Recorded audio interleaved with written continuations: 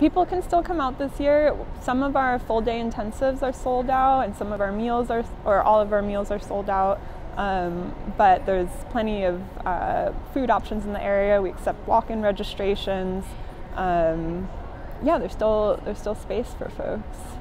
If you've never been to the conference before, I can't say enough about it. It's really if you're in the Mid-Atlantic region, it's the largest sustainable agriculture conference, and new folks are coming each year, and we're only